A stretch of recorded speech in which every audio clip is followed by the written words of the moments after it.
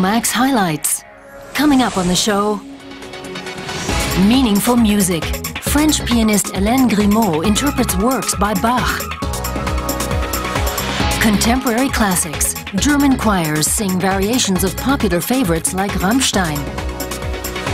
Playful paper. Bruno Winter has designed an award-winning toy from his favorite material. Euromaxx highlights. And here's your host, Karen Helmstedt. Hi there and welcome to our Highlights edition. And for a real seasonal rush, we'll start off in the Swiss winter sport resort of Davos. That's where the world's best freestyle snowboarders gathered for a major snowboarding competition. And while the athletes are executing their incredible tricks and stunts, specialized photographers are exercising their own reflexes and getting the best moves for posterity. We caught up with a couple of the pros. Somersaults through the air and skimming backwards and forwards across the obstacle course. This is slope-style snowboarding. The athletes move so quickly they're hardly more than a blur. The coolest moves are easiest to appreciate on film. Martin Nink and Hansi Herbig from Munich specialize in snowboard photography. The German duo are two of the best snowboard photographers in the world. This is their 16th time at the Evolution competition in Davos, Switzerland. We try to stick with one backpack and keep it somewhere between 12 and 15 kilos. The backpack holds one or two cameras, extra lenses, the classic wide-angle lens, a fisheye that lets you get up really close to the action and create some very dramatic perspectives and angles in your shots.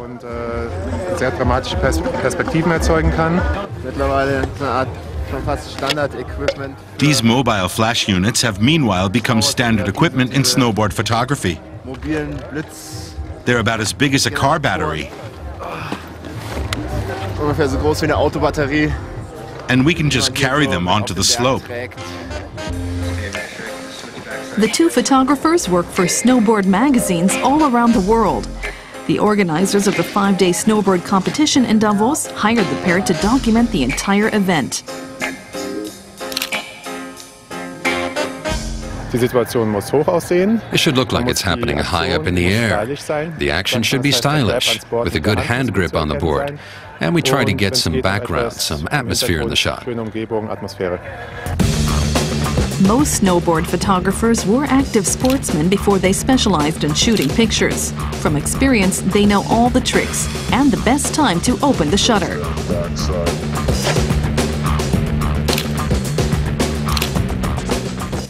On a day like today, I take 500 or more photos, and I'd say about 1/3 of them are usable.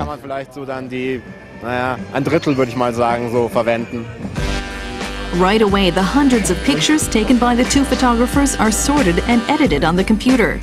Then they're offered to various newspapers for publication. Everything has to be just perfect.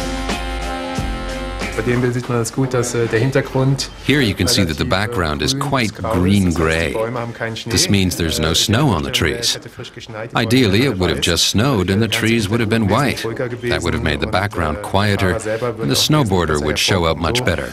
In this case, we're lucky that he at least had on a very bright-colored jacket. That's important. The snowboarders should be wearing orange, red, or neon green jackets. Gray or black are really bad. At Davos, part of the action takes place after dark.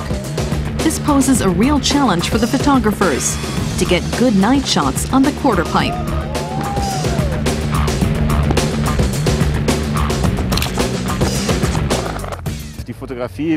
Photography offers an amazing number of possibilities, and you should take advantage of them. You shouldn't confine yourself to anything. Daredevil maneuvers done at breakneck speeds from unusual perspectives. These are the highlights of Evolution 2009 in Davos. Caught on film forever. Well, it's right up there with Herbie the Love Bug in terms of cuteness, and it even won the Monte Carlo Rally 4 years running from 1964 to 67, the world-famous Austin Mini. One of the first compact cars, the Mini was a creation of the British Motor Corporation back in 1959. Nowadays, it's made by BMW, but that has had little to no effect on its cult status. And as the mighty Mini turns 50, we found it ripping up the roads at a classic rally in Engel, Austria.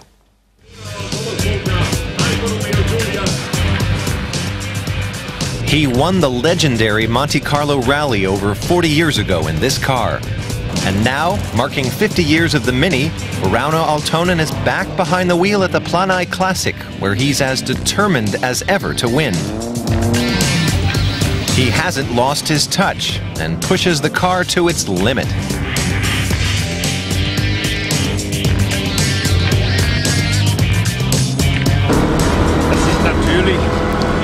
It's a very sporty car, so you have to accept the slight discomforts. When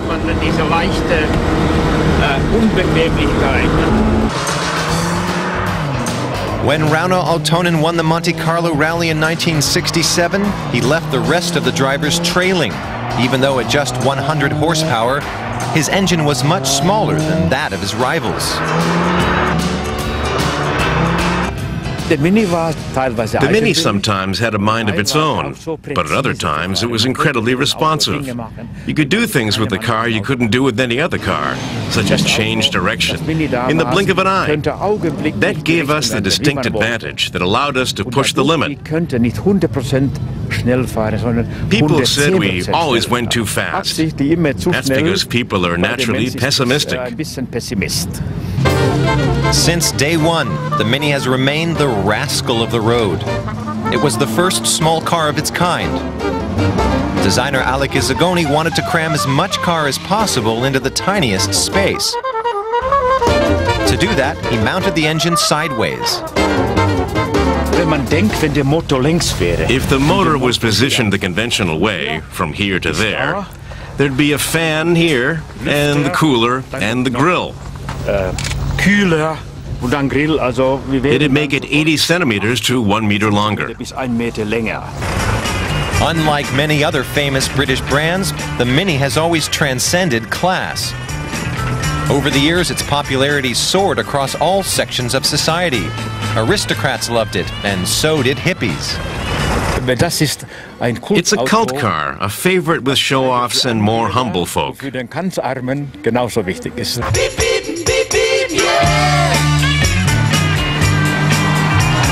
Today, it's still popular with free spirits who appreciate its iconic status.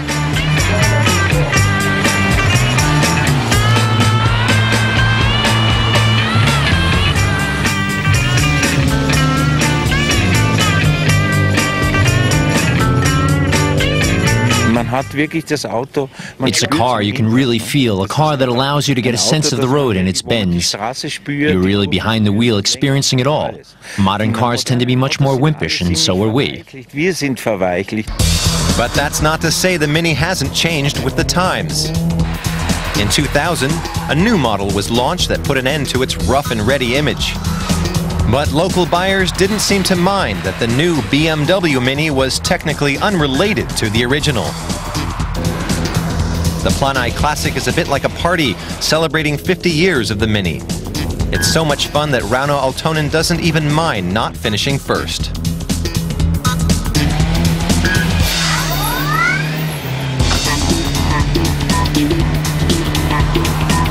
I think the Mini's enjoyed everything that life has to offer. Respect, love. It's a car that has enormous sentimental value to so many people. I don't think that any other car has ever been loved as much as the Mini. Mini, a small car, but a big name.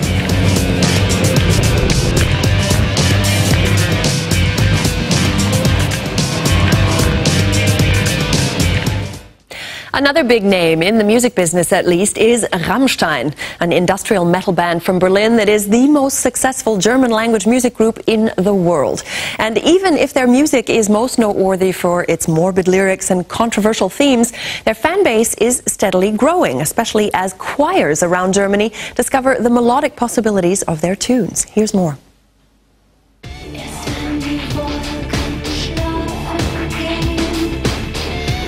Engel, or Angel, a song by the internationally successful German heavy metal band Rammstein, known for their idiosyncratic style of music.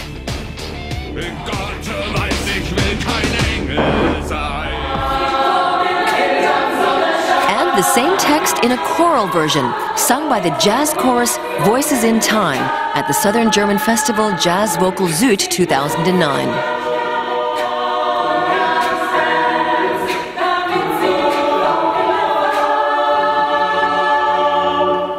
With this choral version of Angel, Voices in Time won in the jazz category of the 2006 German choral competition. There, the song has become the must-do piece for jazz.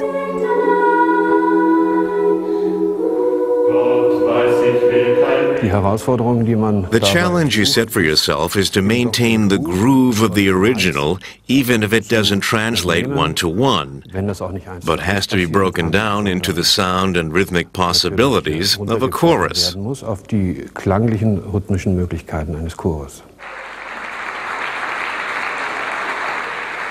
The choral version was published by Gustav Bosse Publishing House in Kassel, a member of the Bärenreiter Group. Sheet music has been printed here since 1923. There are more than 3,500 orchestral scores in stock. With the choral version of Angel, the music publisher has started a new series aimed at youth choirs.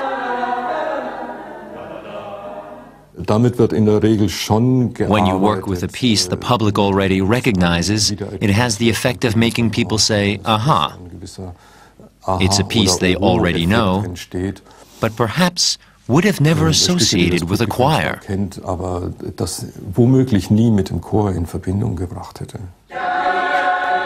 Rammstein as choral music. The choir members think the two fit together perfectly. Where the voice comes from all at once, who interprets what. I find the structure of the piece really exciting. I really like it, and it's a real crowd pleaser. Held in a former Benedictine monastery, Jazz Vocal Süd brings together choirs from across Germany. Festivals like this help bring choral music to a younger audience. The trend is towards smaller vocal groups singing modern arrangements. Here, well-known choir directors like Jens Johansson from Denmark conduct workshops.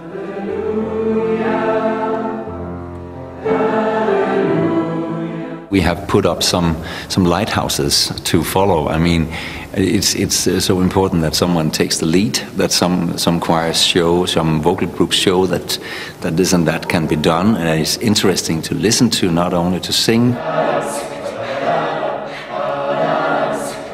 In spite of the success of the choral version of Engel, Voices in Time aren't currently planning any joint performances with Rammstein.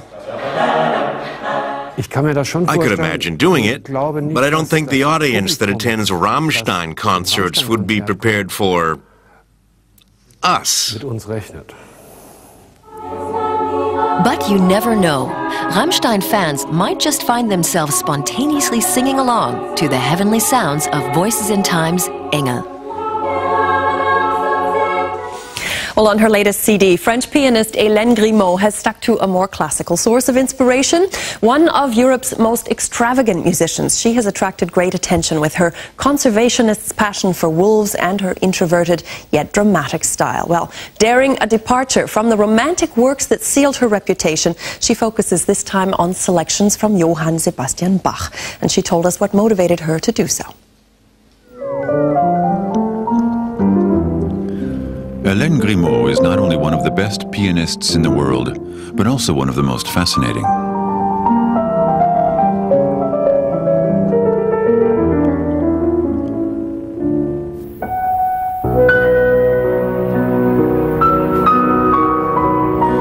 French virtuoso is determined to get at the heart of the music she loves.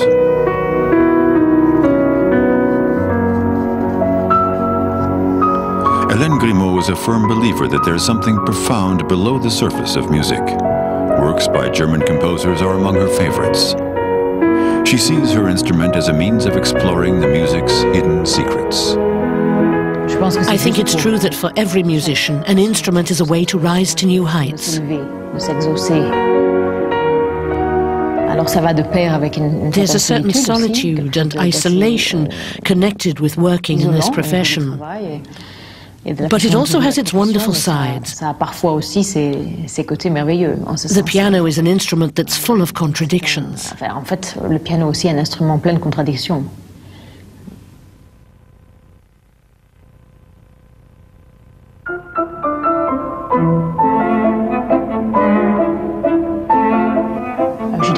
I have a very strong connection to German Romanticism, the writers and poets and philosophers, and of course the musicians.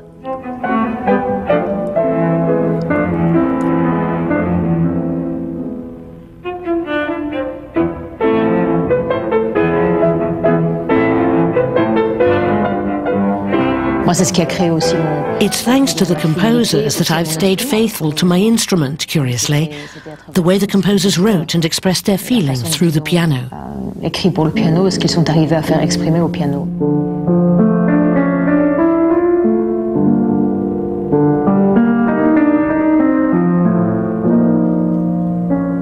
Bach's universal world of sound is at the heart of Hélène Grimaud's new album. She decided to record works by Bach together with adaptations penned by later composers. This music has something sacred about it, a perfection and beauty that's almost not of this world. But at the same time, it's profoundly human.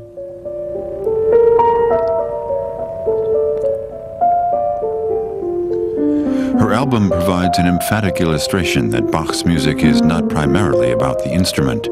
The message goes far beyond that.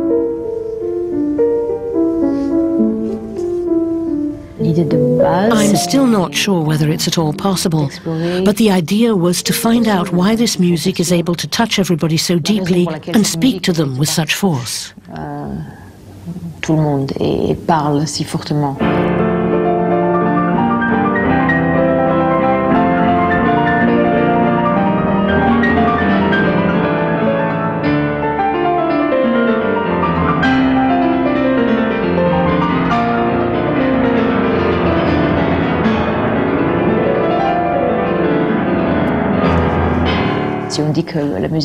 They say Bach's music is like the Bible, and Bach is the father of all musicians, the source of inspiration. In a way, the works comprising the cycle of the well-tempered clavier are like Holy Scripture to a pianist. Germany is among the countries Hélène Grimaud will be touring in 2009.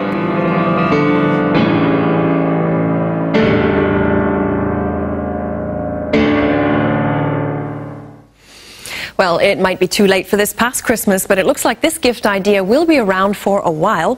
Paper stars are like a cross between Lego building blocks and origami, in which brightly colored pre-cut forms kids aged about 6 and over can build three-dimensional figures. They were invented by German designer Bruno Winter, who's already picked up a couple of design prizes for his environmentally friendly fun, and we met up with him in Kassel for a demonstration. Ducks, mice, and deer. These are just a few of the colourful creations that can be fashioned with Paper Star. This new construction toy and craft idea, made out of paper, is for the young and the young at heart. Paper Star is the brainchild of Bruno Winter, a young designer who lives in Kassel. The idea came to me when I was remembering that I'd once done origami as a child and gone a bit beyond the rules. I used scissors, glue and toothpicks. I made a little ship and I was really proud of it. I had the nice feeling of having designed something all by myself. 20 years later, Winter returned to his childhood pastime of working with paper while completing a degree in design. Paper Star was born.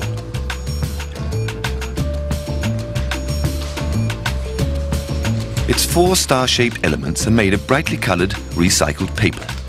The stars' points connect with one another, and the paper's flexibility allows a myriad of shapes to be created. Paper Star is 3 activities in one. It's part handicraft, part origami, the €2,000 Japanese art of paper folding, and part construction toy.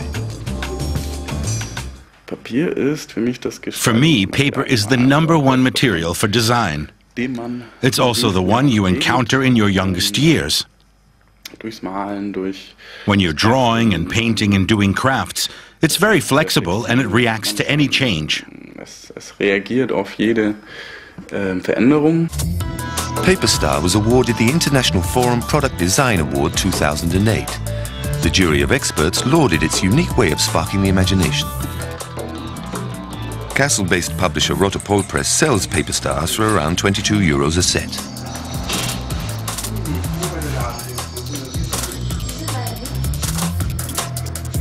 If the product proves popular with customers, Bruno Winter plans to recreate them in extra-large versions. And don't forget, if you'd like to see any part of this program again, you can find it at YouTube/Deutsche Welle English. But that's all for this time, and we hope you join us again soon. Until then, take good care and bye-bye.